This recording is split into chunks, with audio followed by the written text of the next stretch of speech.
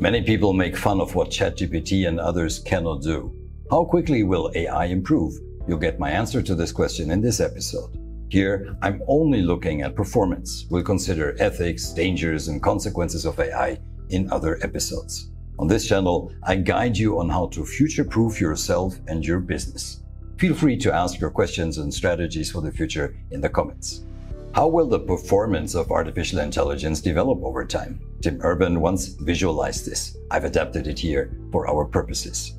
As we've often experienced in recent years, people have difficulties in imagining exponential developments. We generally assume that things develop linearly. The same is true for AI. For over 70 years, most people have only heard about AI and perhaps understood that when they shop on Amazon, watch videos on Netflix, or use Facebook, Instagram, or LinkedIn, simple forms of AI are at work. This is artificial narrow intelligence. Such AI is applied for the analysis of CT images, voice recognition, face recognition, object recognition, chatbots, Siri, Alexa, intelligent image editing, and so on. Artificial narrow intelligence is always a specialist. It can only do this one thing. The general public believes that we're currently at the level of the village fool who can merely parrot everything.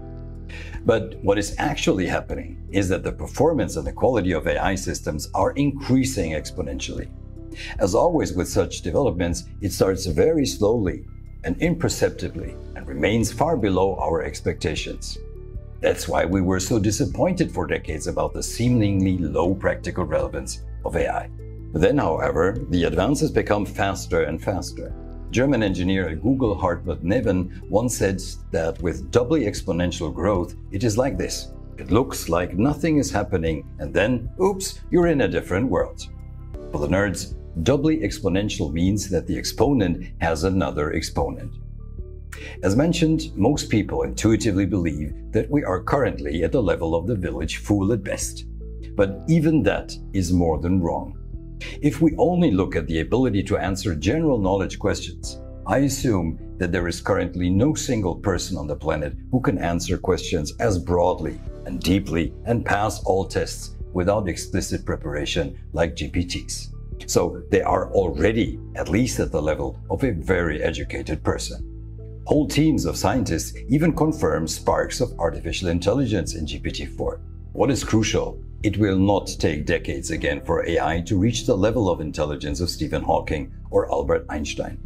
Rather, it will likely be a matter of just a few years. Ray Kurzweil, who has often been astonishingly correct with his assumptions, he said that the point in time at which AI is as smart as all humans combined is the year 2029. This is artificial general intelligence. And he said this in 2014, long before the development of transformer models that are now astonishing people everywhere. Then, probably a short time later, AI will be cognitively much stronger than all humans combined. Then we will have artificial superintelligence. At that point, we will face the great challenge of somehow managing to remain the boss of AI, so that AI does what humans want. What are the factors that play a role in the speed of development of AI? First, the increase in performance of AI chips. The repurposed graphics chips from NVIDIA or the specialized chips like Tesla's Dojo chips for autonomous driving are constantly increasing in power at a rapid pace. According to the aforementioned Neven's law was named for quantum computers, stating that the performance of quantum computers will increase at a doubly exponential rate. We won't have quantum computers in our laptops, but quantum computers are already being used in clouds today. For example, BASF is developing new materials with quantum computers. Second, the amount of data. It will grow to unimaginable levels because we will use many billions and soon trillions of sensors, which include cameras, thermometers, smell sensors, radar, LiDAR, and so on. Third, networking of knowledge systems. Through APIs or data and programming interfaces, the AI will be able to tap into almost every single solid source of knowledge, such as the mathematics platform Wolfram Alpha, and soon they will have access to all human knowledge. 4. The investment. Recently, someone commented that in 3 years, no one will be talking about ChatGPT anymore. Sorry, AI isn't going away, as many wish. because they fear the unknown.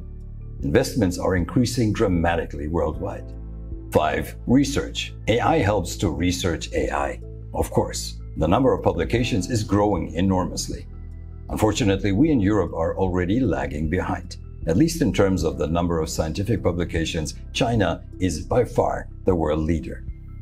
And most importantly, number 6, AI creates AI. This is probably the most underestimated factor.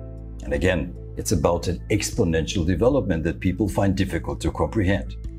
The better AI becomes, the better and faster they will be able to create the next generation of AI. Bear in mind, I'm only speaking here about the technological development. Yes, we need to make sure that the data, for example, is of high quality and is as truthful as possible. I've long advocated intensively for truth technologies to heal fake news, disinformation, and misinformation. With AI, we can make the world of information and news really more trustworthy again. We need to make sure that bad people, malicious people, can do as little damage as possible with AI. I am generally against a lot of regulation and especially against unnecessary regulation, but we need to regulate AI, and as quickly as possible. In light of this, it is simply short-sighted to make fun of the current shortcomings of AI systems. This is whistling in the dark. AI is being downplayed because people don't want to face the truth. Now what? As an entrepreneur or employee, you need a future strategy that includes an AI strategy. It's often been said, it's not AI that will destroy your job or your company, but people who make productive use of AI. Even if you're older, you will hardly make it into retirement without using AI in your company, or at least allowing it to be used. As an entrepreneur, it would be irresponsible to want to hand over your company or sell your company at some point without it being set up for the AI era. Without an AI strategy, no company will be able to last long, and no employee will really be able to be an excellent professional. AI will develop faster than most people can imagine, as I've shown here. Because you cannot keep up with everything, you need a future strategy, including an AI strategy.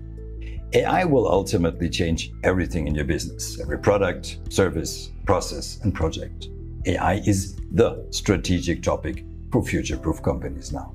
Joy for the future heals fear of the future. People who need to be pushed into the future, who need to be picked up and enticed, who want to ignore AI, will find it difficult professionally and entrepreneurially. Be aware of the immense benefits AI will have for improving the quality of life on this planet and for your success. I know it's anything but easy, but please learn to look forward to the future with AI. Without a positive vision of the future, you cannot lead. Otherwise, everyone in your company will imagine their own vision of the future. And with all the many fears of the future, that's likely to be a negative picture and depressing picture. Then your company is weak. Only with a positive, attractive, and credible vision of the future can you lead your employees and colleagues. So, what is leadership? To lead is to cause a movement. Movement needs direction. Direction needs a goal. This is an image of the future. Here you will find a playlist with more episodes with my assumptions about the future of artificial intelligence. How much time is left until you not only have to develop your AI strategy, but also to implement it? None. Zero. The time to act is now. We're happy to support you in this. We developed the first AI-based future strategies with our clients almost 20 years ago. Yes, we do this now also for small businesses. And as always, have a bright future.